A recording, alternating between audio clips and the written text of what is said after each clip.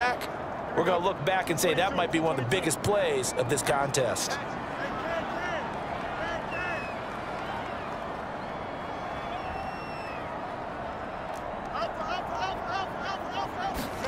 Now on 3rd and long, they'll look to throw. That is caught. Touchdown, Chicago.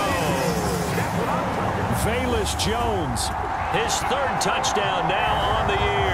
And the Bears will jump on top with the game's first score here this afternoon. They said that they wanted to get him involved early, and what a way to cap their opening drive, Charles. We know he's one of the fastest receivers in the NFL, and he showcased it on that play. And when you have a guy like that, you want to make sure the defense sees him early, right? You want to see how they're going to adjust, how they're going to try and guard him, because they can't replicate his speed in practice unless they've got one of the few guys who are as fast as he is. And all it took was one drive, he burned them, and I don't think it's the last time they call his number in this one.